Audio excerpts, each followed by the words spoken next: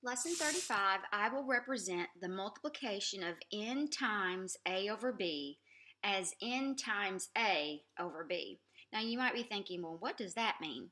Well, let me kind of show you what this means. First of all, n represents just any whole number. Get my pen going here. All right, so n could be any whole number 4. So let's just say I've got 4 times, and a over b just represents any fraction. So let's just say the fraction is 2/3. So we're going to talk about how do you solve this. And n times a over b is going to be the way that we solve it, and I'm going to show you what that means really quickly. But this is basically the kinds of problems that we're going to talk about today. What happens when you have a whole number times a fraction? All right, so in your math journal, I want you to go ahead and write today's date, and I want you to write multiply n times a fraction, because that's pretty much what we're going to be doing today.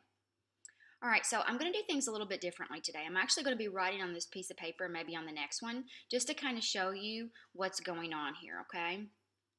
So let's take any whole number. So let's just say that n equals 7, and we're going to multiply that times 2/3. So you might be thinking, well, 7 times 2/3 is going to mean 2/3 plus 2/3 plus 2/3. I want you to write this with me. How many times do you think I'm going to have to write 2/3?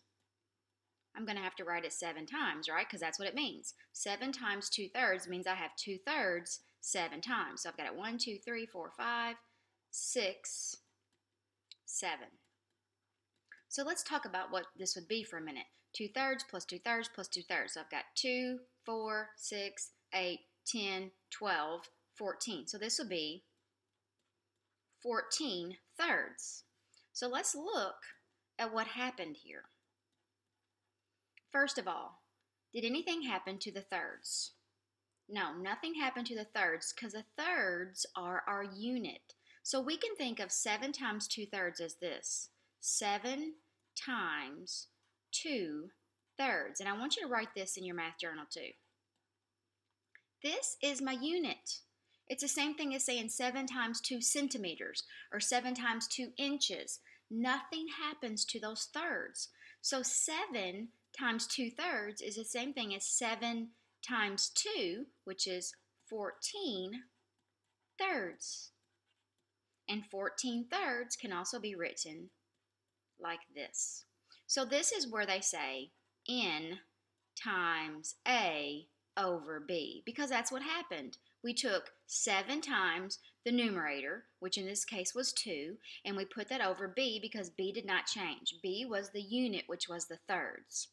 Whenever you're adding, you're subtracting, or you're multiplying fractions times a whole number, nothing happens to your units. Your units stay the same. Okay, so let's talk about what this looks like on our problem set today, okay? So go ahead and get out your problem set. Go ahead and write your name. We're going to do a little bit of modeling here to prove why this is true. So first of all, it says draw and label a tape diagram to show the following are true. It's true that 8/5 equals 4 times 2/5 equals 4 times 2/5. So the first thing we're going to do is we're going to draw a tape diagram. Oops, we're not going to use a circle though. All right, we're going to draw a tape diagram. And I'm going to label this. I'm going to put this into 8 parts, but these are going to be fifths, okay? So I know that I have greater than 1 whole here, but I'm going to label these into 8 parts. So I'm going to go ahead and divide this in half, divide this in half, divide this in half, and then divide my fourths in half. So now I have 8 parts. But remember, these are not eighths, they're actually fifths. So if I wanted to label the whole, 1, 2, 3, 4, 5, this would be the whole. Okay, because these are fifths. So I'm just going to write inside each of these 1/5. Oh, no, hold on, this says...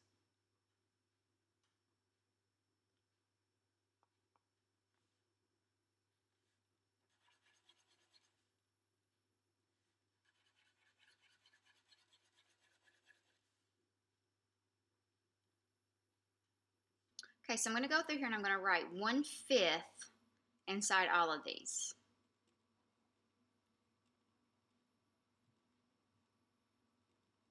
So remember, our whole purpose here is to prove that 8/5 is the same thing as 4 times 2/5. So what I'm going to do is I'm going to group my fifths together like this. I'm putting groups of 2, and then I'm going to put 2/5, 2/5, 2/5, 2/5. Okay, so this shows that I've got 1, 2, 3, 4. I've got 2/5 4 times, and that equals 1, 2, 3, 4, 5, 6, 7, 8/5. So that's what I'm trying to illustrate. Okay, so remember, today we're talking about a whole number times a fraction. And this is the same thing as 4 times 2/5. And 4 times 2 is 8, so we've got 8/5. So that's the whole point of this very first question. Okay, let's take a look at number 2. So we're going to do the same thing again, only this time we're going to label 10 sixes. So I'm going to go ahead and draw my tape diagram, and I'm going to divide it into 10 parts. Even though these are not tenths, they're actually sixes. So when I draw tenths, I'm going to divide it in half. I can't divide it in half again, but I can divide each half into 5 parts. So that means I'm going to draw 4 lines. 1, 2, 3, 4. So now I have 5 on this side. 1, 2, 3, 4. So these are fifths. Okay, or excuse me, these are sixes. So if I wanted to go 1, 2, 3, 4, 5, 6, I could do this to show that this is the whole. I really don't have to do that because I'm actually going to come back here and label all of these 1/6, but that's okay. Just so you are aware that these are not tenths. Even though I divided my tape diagram into 10 parts, I really was just trying to show that I had 10 sixes. So now it says I've got 5 times 2 sixes. So again, I'm going to make groups of 2, just like I did in the last model.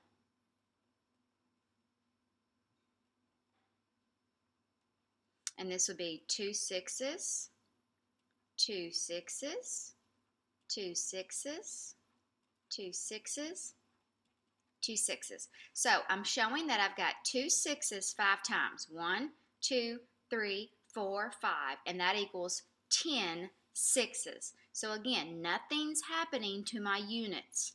The sixes stay the same. The only thing that's changing is the numerator, because I've got 1 6 10 times, which would be 10 sixes. All right, so now we're going to write the expression in unit form to solve. So remember, the unit is our fraction. For example, if I say 7 times 2/3, thirds are my units. So I'm going to write this in unit form by writing it like this. 7 times 2/3. This is unit form. So now all I have to do is say 7 times 2, which is 14. My unit stays the same. And now I can write this as a fraction. 14/3.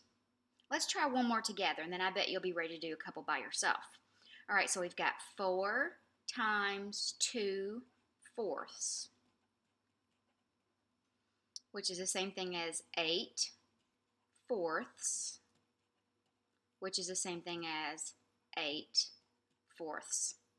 All right, so why don't you try to do C and D by yourself? If you get stuck and you're not sure what to do, you can always press play and walk through it with me, but I feel pretty confident that you can do C and D by yourself if you really give yourself the opportunity. All right, so hopefully you paused the video and you tried to do both of these by yourself. If you did not pause the video, I want you to do it now. It's really important that you try some of this by yourself. All right, so we have 16 times 3/8.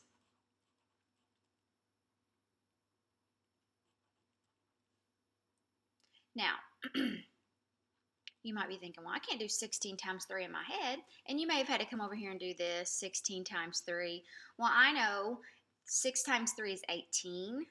And I know that 10 times 3 is 30. And 30 plus 18 is 48. So I've got 48/8. I'm still looking at the way I wrote eighths, wondering if that's how you spell it. So this is how you write 48/8. All right, so now let's try the next one. So I've got 6 times 5/8, which is 30/8. which gives me 30 over 8. Okay? All right, let's try the next one. So now we can just solve. We don't have to write this in unit form. I want you to think to yourself, what happened every time we solved one of these whole numbers times a fraction? We learned that nothing happened to the units. The ninth stayed the same. So basically, we're just multiplying the whole number times a numerator. So we would have 28 ninths. And I would have 18 fifths. I want you to do C, D, E, and F by yourself. Pause the video and do them by yourself and then come back. Okay, so for C, you should have got 24 fourths. For D, you should have got 48 eighths. For E, let's see, 12 times 7, that would be 84 tenths. And 54 times 3, let's see, so 50 times 3 is 150. 4 times 3 is 12. That's 162 hundredths. Okay, let's do an application problem here. We're going to apply this concept to real life, okay? So let's take a look at what's going on here. Maria needs 3/5 of a yard of fabric for each costume. So do people really use fabric to make costumes?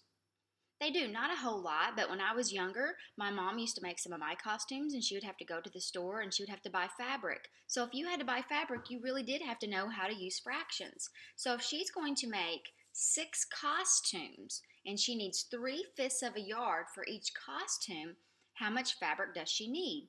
So let's take a look at this for a minute. We're going to draw something. We're going to draw a tape diagram here. Now, I know sometimes you might think it's kind of boring to have to draw tape diagrams, but I just want you to just take a minute to make sure that you understand what's going on here. So I'm going to take this and divide it into 6 parts, and each part's going to represent one costume.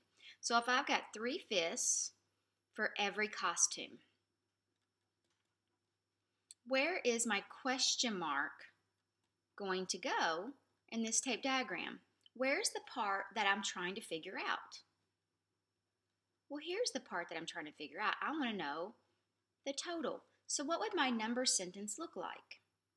I've got 6 times 3/5. So 6 times 3/5 would be 18/5. Now here you have a choice. It hasn't told us in any of these problems so far to go from an improper fraction to a mixed number. It hasn't told us to do that. So if you said Maria needs 18/5 yards of fabric, it would be correct. Okay, but for some reason, it's hard for me to write that because I know if I went to Walmart to buy fabric and I said I need 18/5 yards, they would look at me like I was kind of crazy.